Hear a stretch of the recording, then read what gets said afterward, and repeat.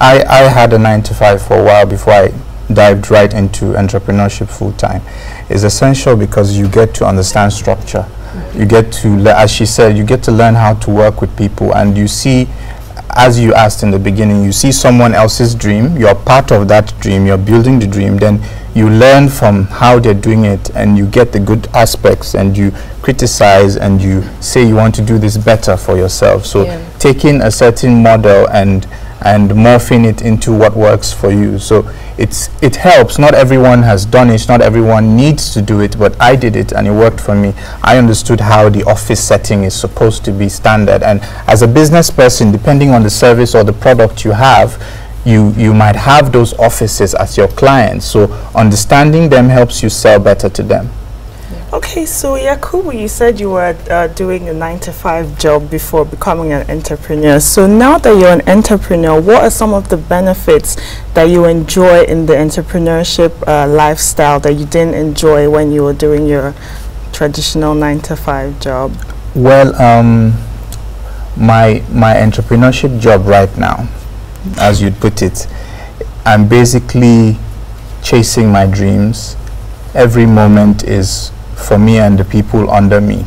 There's some decisions that I make that are not so beneficial to me financially, but are more beneficial to the people that work with me. So intrinsic value and the happiness that we have over time is more.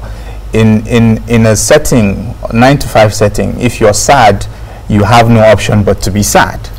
If you're sad at 9 o'clock, you can't leave the office. You're sad at 4 and you close 5, you need to obey your boss and stay. But in our own setup, we have flexibility. I can decide to wake up 11 o'clock if I want. I just tell my assistant to do this and do that for me. So life moves. We need to move fast because we have goals we need to achieve, but there's that comfort of knowing that you are in control. It's scary as well, but when you get a hang of it, you know that you are a builder, because you build dreams for yourself and for others as well. I think it would be unfair to say that those who are doing 9-to-5 are not also builders. Ogechi, I'm sure you can tell us some more about the positives, the advantages of doing 9-to-5. Yes, because I actually want to disagree. I agree with you and also disagree with you, because when you say it's like you're propelled to go by 9. If you're doing what you love, if you find fulfillment in your job, you want to jump out of the bed and be there because you have something to do. And yes, you said you develop people. As a career lady, I develop a lot of people too, because you have people under you. You have people coming in to do industrial training. You have youth corpers. You also help them. You help them achieve their dream too.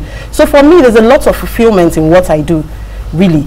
And in a 9-to-5 job, the good things about 9-to-5 job is you're developing yourself, one. Secondly, you have time for yourself. As an entrepreneur, you always have to be there.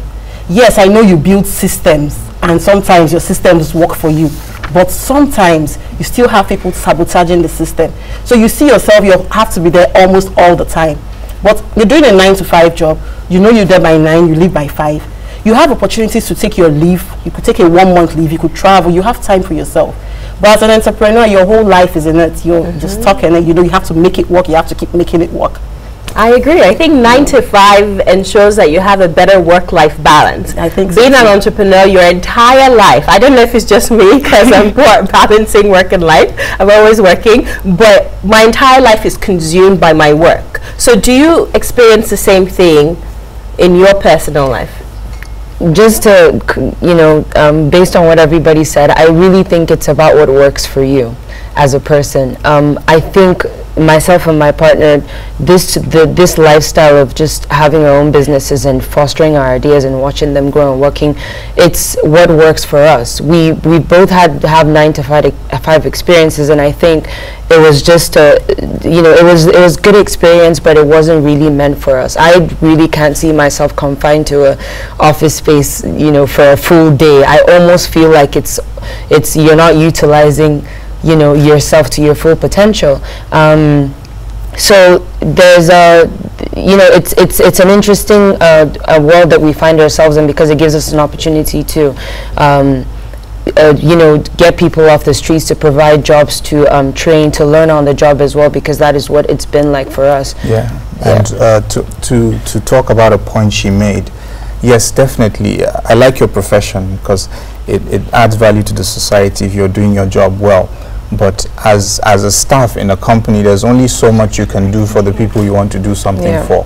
Because let's say there are 100 people in your organization, there are 5 departments. You are doing your part, but the other 7 departments are not doing their part, so they are frustrating you. So even if you want to go far and beyond for the people who you are giving training, who are coming to your office, the resources they provide might be short. You might not be able to do as much as you want to do. So the happiness you're getting from that will be restricted to what your boss believes is sufficient for you. But in my setup, I am the boss. I get to decide that this doesn't work, this works. If something in my organization is not doing it the way I want it to be, I change it up, I switch it up. If I decide that I want to change someone's life completely, I want to increase your salary because you need more, I do it, and it's my responsibility to make sure that the finances add up to that. So the amount and the volume and the gravity of change I can effect is far more than yours. Me being an employer and you being an employee. I mean, you just said that you being an entrepreneur, you are your own boss.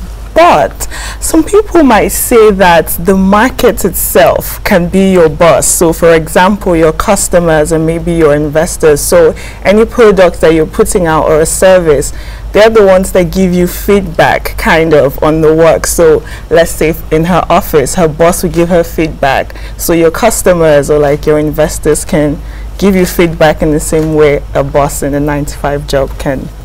Well, let me answer you this way. Okay, let's say I sell tea, for example, and I produce 1 million packs of tea a day, and you are one of my consumers of tea. If you don't like my tea, you can make a comment about my tea. You can say the tea is bad, I'll not come back again, I'm not going to have it. Someone else will like the tea and say the tea is good. As the producer, I decide to change the tea to either make it better for you or leave it the way it is for the 50% that already like it. As long as my numbers add up and my profit is being made, there are some products and services that are more that have a lot more interaction with customers one-on-one. In that case, you can say yes, the customers get to control you more, but not at all levels of business. The more you grow, the more the gap between you and the consumers, the more power you have, the more you can change products. If you go to a shelf now in a supermarket and I own all the companies that produce all the tea there, you need tea, so you have to buy one of my tea. So at the end of the day, it all boils down to the level of business and the gap and the nature of business. Aisha, the reason I asked earlier about work-life balance is because a lot of people hear the term, I'm the boss. They see it, as something very attractive, like, oh, I'm going to be my own boss. So they're very excited about that, but they don't know the level of sacrifice and hard work, the slavery that goes on behind the scene. So that's why I asked you about the work-life balance. You've experienced the 9-to-5. You've experienced the life of an entrepreneur. Have you been able to strike that work-life balance being an entrepreneur, and which has been more difficult for you so far? I think it's always going to be a work in progress. There's such a misconception behind being your own boss. Everybody legit thinks that everything is just I'm gonna just stay in bed, the money will just keep pouring in, but that is so not true. You're challenged on a daily basis. Sometimes you're hit with unexpected issues and you just have to go straight into damage control. Sometimes people disappoint you. Sometimes you get feedback that you're not necessarily happy with and you immediately need to do something about it. So there's a lot of mental work that goes into owning your own business, and you have to find a way to just balance it out, because you do feel sometimes where you've worked a bit too much and you're becoming a bit dull, and there has to be that balance. Okay, make time for other things, open up your mind, read, expose yourself to other things that can grow your business, and also just provide that contentment in your life. It's so key. All right, so we went into the streets, asked everyday Nigerians their thoughts and their reactions. Here's what they had to say. That depends though. For a well-paid 9-to-5 job, it's good, I prefer it as a startup so that I could use it to mobilize some funds. But the ultimate thing for me is entrepreneurship, because even a 9-to-5 job is just enough to raise enough capital and start up something. I prefer being an entrepreneur. I feel if I'm on my own, I'll make it better. How much will government work pay me? Maybe 40, 50, 60,000 after how many years of graduation? But if I'm on my own, I can source capital and the sky is my limit. It gives me freedom. I can go into so many things on my own, business, anything my resources can carry. It's better for me than working for the government. Well, I prefer being an entrepreneur. Yeah, like I'm one myself, but still on the low key. Well, the time you invest in government jobs, 9 to 5, if you take that amount of time and invest it in yourself and your business, in 5 to 10, 15 years, you might be seeing yourself making 6 figures or more and be able to actually liberate your family and the people around you. But government jobs, the pay might be good, but they'll tie you down and you won't have much that flexibility to do what you actually want to do in life. So I prefer being an entrepreneur. Entrepreneurship would be the most ideal, you know, because usually entrepreneurship gives you the time for yourself, and then one other thing is it allows you to be innovative. Usually most of the 9 to 5 work routine, they are usually on routine like that, you have to just go between 9 to 5 and you really contribute anything to yourself, you really make any meaningful thing out of your life. But when it comes to the entrepreneurship side, you want to think, okay, yes, how do I develop, if you're into products, how do I develop the product, how do I sell it out? Not that somebody would have to outline a particular way for you to do your thing, but when it comes to entrepreneurship, you can actually even decide people's time. Ordinarily, the economy of Nigeria is supposed to be private driven now, if you watch, but the lack of conducive work environment, you understand, has hampered the privatization. Like we want to be a private entrepreneur, but the environment, there's no conducive atmosphere, conducive environment for your businesses to forge. Otherwise, that is why you see most people going for paid jobs. It's not that they are ordinary, they cannot do a private job or be an entrepreneur, but that's the way to go. Welcome back. Well, we also have some feedback from social media. We have Adebayo Fumilayo. I have a concern though. Some people are just not born being an entrepreneur. They prefer working for people and don't even see themselves starting a business. Does that mean they're enslaving themselves? Hashtag Weekend Show NG. Zaki Karis Ascent, sorry if I butchered your name. My take on 9 to 5, it's now the age of the digital revolution. With that comes a new way to earn, which means anyone can escape the 9 to 5 working mentality. Interesting. David Ahen, thank you for this topic. I totally agree with Shehu. As an entrepreneur, you are your own boss because you get to set your schedule and working hours. You're deceiving people. You're not telling them the downside of this. Many people think they could just sleep in. They think it's very easy. It's not like that. Misconception. Then the very last tweet, whoa, this is an interesting discussion, I believe. You don't become an entrepreneur to change the world. You become an entrepreneur to solve someone else's problem. Ooh. Interesting. That's Just very quickly give me interesting. your feedback in 30 seconds, each and every single one of you. Okay. Nkechi. Yes, I still believe in the 9 to 5 job because it's helped me develop myself. It gives me time for my children and gives me time for myself too. So I'll go for that any day.